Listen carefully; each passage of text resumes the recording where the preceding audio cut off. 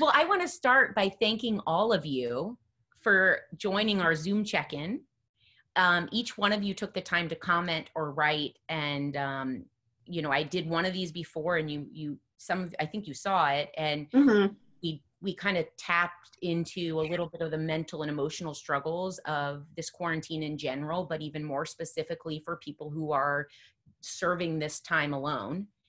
And so I wanted to check in with each of you. I wanted to start by asking you first to introduce yourself, tell us kind of a little about yourself, like what life is like normally and what your quarantine, where you are. My name's Traci. I'm from Youngstown, Ohio. I have been married for 30 years. My children are gone. My husband is a CPA and he's gone all the time now. I'm a nurse, but I ended up getting contracted with the virus, so I have been in quarantine now for 14 days. I'm not allowed to see anybody. I have my dogs and the cats just chilling with me and just getting through this. So it's kind of emotional there where I can't see anybody because I've been sick, but it's been, how I want to word it, it's like, it's scary because you can't talk to anybody. How are you feeling? I'll have the fever, 101. I get real tired. Well, and having the virus, it's a constant reminder you are dealing with exactly what why we're all buckling down. Right. I want to make sure we check in first and get everyone. Suzanne, do you want to tell us a little bit about yourself and where you're at? Okay. I'm originally from New York, but I'm in Tampa, Florida. And I have 3 children, a 19-year-old, a 17-year-old, and a 9-year-old. So the 19-year-old she's doing school online, but the 17-year-old boy is just trying to do high school at home, which is interesting. And then the 9-year-old is a boy, and the energy is like, whoo, so I'm trying to deal with that. But I'm originally from New York, so my family's in New York, and my grandfather right now is fighting for his life with the virus. And so he's 96 years old. The hospital he was in, the care wasn't the best.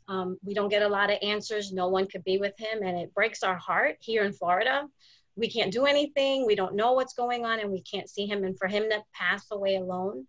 And I remember you were the first one who mentioned it on when you were on The View. I was watching it, and you said that, and I thought, man, I'm not really thinking that people have to pass away alone until it hit our home.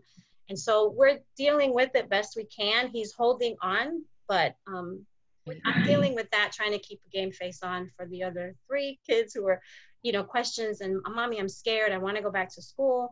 And I'm trying to keep it to where it's positive and, keeping faith up and hope up. But it gets challenging because sometimes like, where do I go? Who do I go to talk to? Who do I cry to? A lot of times I'm on my knees in my room by myself because that's the only outlet I can have. Well, I don't want to reduce it to just women, but I know typically as a woman, I feel that the women in my life are always the ones that try to carry the burden and try to play the strong one, try to support. It's always someone else in front of them. I know, Traci, with you being a nurse, just your training is always about someone else. And I think in these times, I would like to remind you, because people remind me when I kind of hit my own brakes, that if you do break down, if you do cry, there's a life lesson and a teaching moment there too. And it's okay if you have to, because there are other people like us to stand around and hold you up if you need that. Because I know the kind of the weight of the world rides on so many women and their shoulders. I'm from Van Nuys, California.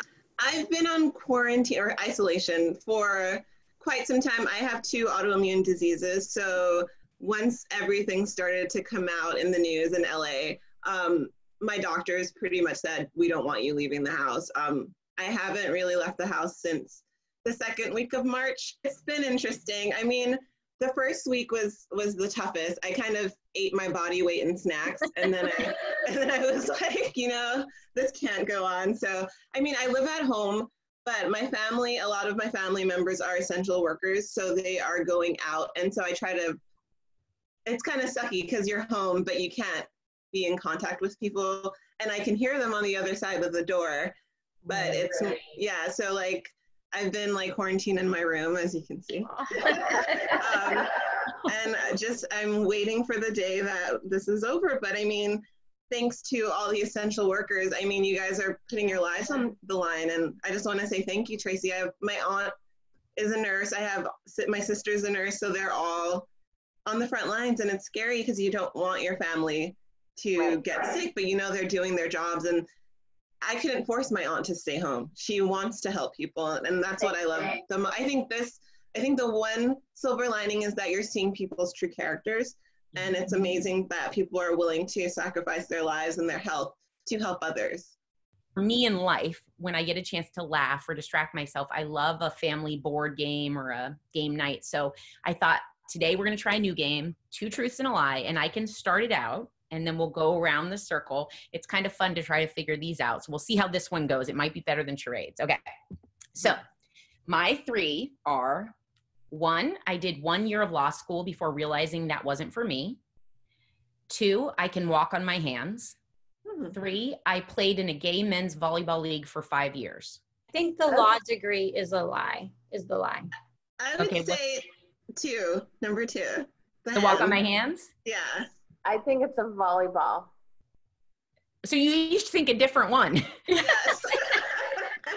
Okay, well, Susanne is actually right. I did not go to law school. Oh, I can walk on my hands, and I killed it in the gay men's volleyball league. That's awesome. So I minored in Middle Eastern Studies.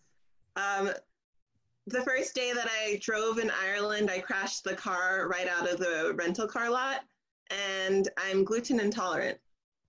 Oh, Crash the car. I'm going to go with the minor. I think that she did not study the Middle Eastern studies. Okay. So you and I both think 1, and Traci thinks 2, and everyone believes you're gluten intolerant. Yeah, well, I'm not gluten intolerant. Oh. That's a lie. You totally played us by mentioning the immuno part first, so we were set up. That's good. Yeah, Really good. you got it. My 3 are: my friend's son, a friend of mine's son, was in the Netflix movie When They See Us. I grew up in John Sally's neighborhood, the NBA player John Sally, and I studied abroad, early education in Italy. I don't think your friend's son was in the Netflix movie. Don't tell me yet. That's the one I think is a lie. I think the Italy one is a lie. I'll go with number 2. Number 2, which John Was Sally. the neighborhood. Yeah. So we all picked a different one. Okay, so the lie is I studied abroad in Italy. So Sarah, Nice. I did You're not. killing it. Yeah. She's on fire. Okay, Traci. Okay, so I have a twin sister. I met Donny Osmond on Thanksgiving dinner one year, and my daughter and I got into an argument with Barry Bonds in an elevator. Oh, those are good. You're definitely not a twin. Nope. You can't make 2 of you. I know this. I'm going to say Barry Bonds. That's so random. That's such a random story. I'm gonna say twins. I'm with Sarah. You're right, I'm not a twin. Oh my gosh, because then I started to question myself. I was like, maybe quarantine's extra tough on her because she's used to a roommate. Wow, that was fun. But I have to say, Indhira, you probably won that because, Seriously. I mean, seriously, you teed us up for yours. That was amazing. But before we kind of close off, one song that gets my family completely pumped is the song Gloria by Laura Branigan. So if you feel so inclined, I'm turning to my dance floor, which is almost my bathroom. Anyone that feels like jumping up to shake it off can join me in. I'm so glad I wore pants, guys.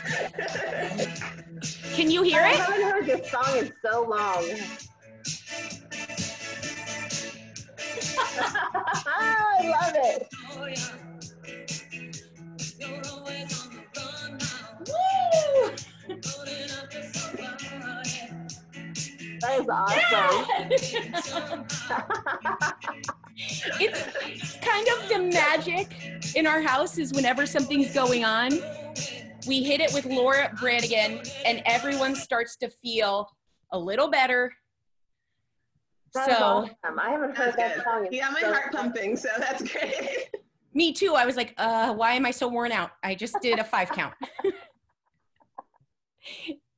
But that is a song that gives the pick me up. And so I want to thank you guys for doing this today, for being vulnerable enough to share kind of what's going on in all of your lives. And I want you guys to keep in touch. And whether you're having a good day or a bad day or somewhere in between, you don't have to do it by yourself, even though we're all by ourselves. So please keep in touch. And let's just remember that at the end of this, even though we're all physically separated, we are closer than ever in some ways, because it is, for the first time in the history of my life, there's no us and them. There's humanity and a virus. And so I just want to know that I want you guys to know that we've started this little group and we're here for each other. And I'm just grateful for you guys to take the time to hang out, play, and laugh a little. Now I'm going to go chase a gremlin down. But my love to all of you. Traci, please feel better. And Susanne, I'm thinking of your grandfather, and Indhira and your gluten tolerance. So that's. Thankfully, I'm not. I can eat as much gluten as I want. But I will be in touch. So stay in touch, you guys.